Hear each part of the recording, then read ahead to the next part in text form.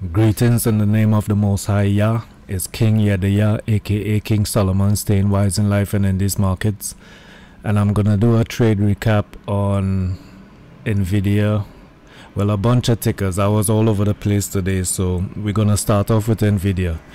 And just for the record, even though I'm up 3R, which is 3.77R, which is almost like 4%. This was bad trading. This wasn't good trading. I got led by the market instead of waiting for price to come to me or staying disciplined and just avoiding this choppy market, right? So first off, on Nvda, damn these alarms, man. Anyway, so went short here above S3, which is not the strategy. I did the pre-market watch list. I think I believe I said, you know, go short on S3, the break of S3, and then the retest. I'm shorting at 162, 163 basically. I was anticipating the breakdown. It was looking kind of weak, so jumped in here. It pulled back on me, had to cover. Well, we did break through, right? But I didn't cover, because I think this happened real fast. I can't remember exactly how it played out, but I didn't cover anything here. I didn't take any partials right here. So on this candle, excuse me, on this candle here, we just pushed back up and I just covered. And then I went over to let's see. So started off the day with a loss. Then I went over to Siga. Right, so went short on Siga a couple times. Took some partials, because you can see now I'm trying to dig myself out of the hole, so I'm partialing now, right? So took the short here, added to the short, partial, added to the short again. Kind of broke even that, and I think I was break even at this point, right? So then we went to AMD, because I'm looking around for stuff now. I'm trying to find what could really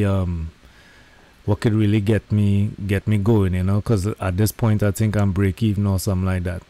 So I think I went short. Let me see how this really played out. I went short at 93.61 and covered at 93.95. 93.61 covered at 93.95, right? Then I went short again at 93.65 and covered at 93.48, and yeah, 93.48. That's it right there, right?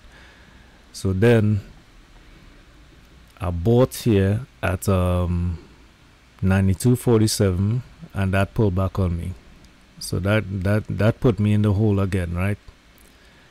And let me see, what was this here? Let me see what that was.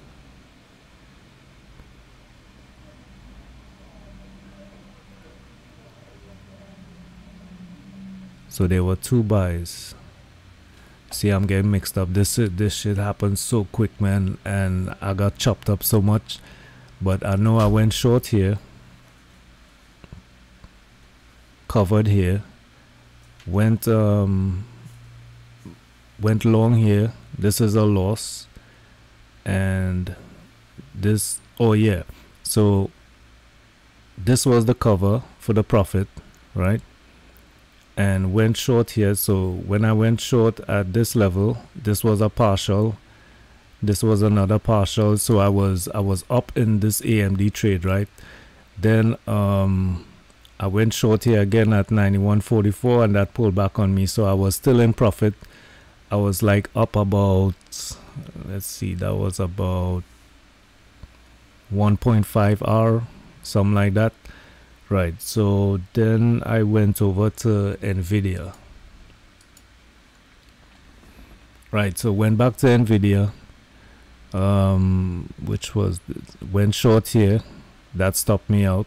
right? Went short at 164.03. That bounced. It went into profit a little bit. On the next candle, well, it just bounced up. I think I covered that S1 right there, 165.47. And then I was looking at price action. I was looking at it, and I'm in the hole a little bit. No, actually, I'm not in the hole a little bit. I was down like about I think I got back to break even on this right here. This got me back to break even, right? So I made a loss here, lost the 1.5 hour or something like that, and that put me at break even here, right? And I was looking at price action, and I saw we broke VWAP, and I was like, man, you know what? Let me just load the boat on this, man, because this is looking weak. You know what I'm saying? We have these push down candles here. We have this retracement, and you're not holding above VWAP. So I went short here, heavy size, right? This was a heavy size right here, and took that all the way down to 162.88 or something like that. Yeah, 162.88, and that netted me my day of 3.77 hours. So I got chopped up. I wasn't too disciplined, and it cost me some trades, and eventually it's just having the know-it-all of going heavy here when I'm looking at the time and sales, and I'm looking at the level 2. I'm seeing we're gonna reach down, right? We're gonna reach down again, at least. Well, in this choppy environment, it's not gonna just keep flushing down, right? So that's why I covered all right here, because I'm seeing how price action is. It's bouncing around, right? All these wicks and stuff like that you see on these candles, it's all chop, so if you're trying to take a trade anywhere at all, you're probably gonna get stopped out, because if you're using good risk management, you're gonna get stopped out. Like if you went, let's say you went short here. Okay, let's say you went short here, right? And look what it did. Like, where's your stop loss gonna be? Is it gonna be above VWAP? They're gonna clip you above VWAP depending on how high you go. And when you come down here, it just hits that level and bounces back and give you that doji. So same thing here. It's like, where you gonna go short at VWAP? All right, we're gonna come back and knock you out. You know what I'm saying? Where you gonna go? You're going short again on VWAP. All right, we're gonna give you some, and then we're gonna come back and knock out your stop loss. So it's all chop, you know what I mean? And all this price action here, I'm avoiding all that. I don't want no parts of it, you know what I'm saying? Because I'm already up 3.77 hour, man. I'm good for the day, you know what I'm saying?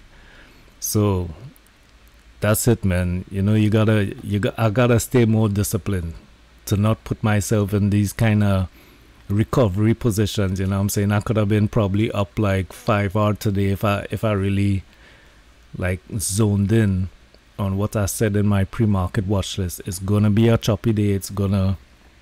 I even tweeted this out, follow me at Nvda TRD on Twitter, and I'm gonna post some links in the description so you could follow all my social media and stuff like that. And yeah, man, I just gotta stay a little more disciplined, you know what I'm saying? Right now I'm on a green streak. I haven't lost in, what is this, like about 8 days now of trading. So I know the loss is coming, so that's why I'm so jumpy, you know what I'm saying? But I gotta accept, loss is part of the game, and mastering yourself and your trading psychology is key in this game, because the price always does one of 3 things. It's gonna go down, it's gonna go up, or it's gonna move sideways. Your strategy takes care of that, you know what I'm saying? Alright, y'all, it's your boy King Nvda, aka King Solomon, staying wise in life and in these markets, and y'all trade safe and stay blessed.